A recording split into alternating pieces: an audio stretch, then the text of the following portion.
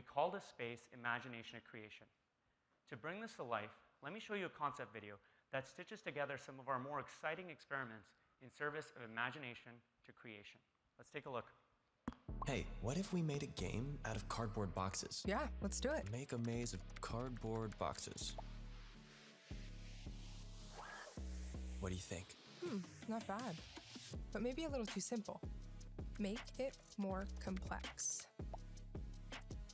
How's that? What if we make it multi-level? Whoa, let's give that one a go.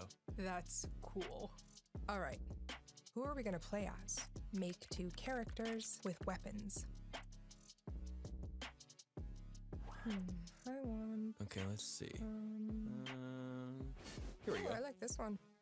Not Now that my one. weapon of How choice. about... Ooh. Not bad, not bad. Okay, that's cool, but how do we fight? Show me 1v1 combat options. It should be a death match. Right? Here I come. You gotta find me first. Wait, what if we made it so we could only die from a grenade? Oh, now I'm definitely going to win. Add a rule that you can only die by grenade. I'm almost there. I've got something for you. Almost got you. Nice try.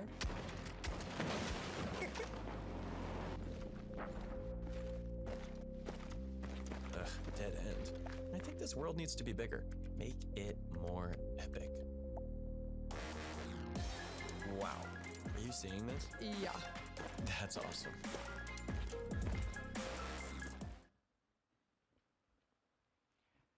Let me take a moment to describe some of the more transformative elements embedded in the video you just saw. What you saw was an illustration of 2 friends jumping into an open sandbox and then creating a new world made of boxes in real time without any coding expertise and in a matter of seconds. They then quickly shifted to remixing existing elements from their favorite EA games, asset libraries, databases, and communities, elements like characters, weapons, gameplay systems, and logic.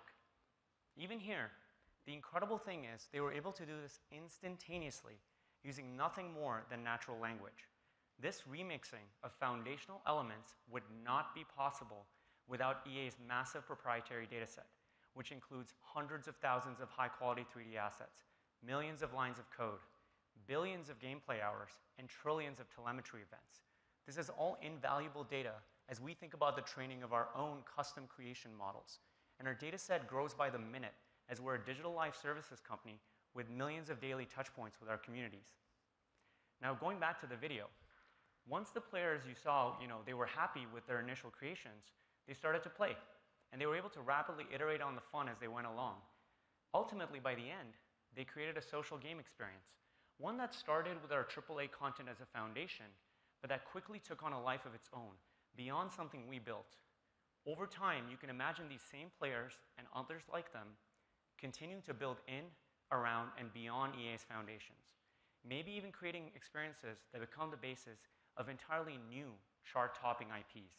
This would represent a new level of symbiotic relationship between our own developers and UGX creators, and one with our own IPs being the launch pads for new experiences and businesses.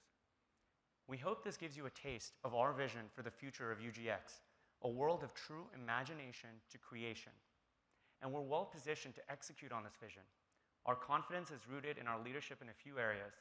Beyond our vision, these areas include game development, technology and AI, and what I briefly mentioned earlier, data. These are all core ingredients for the future of UGX, and also happen to be the core strengths of our company.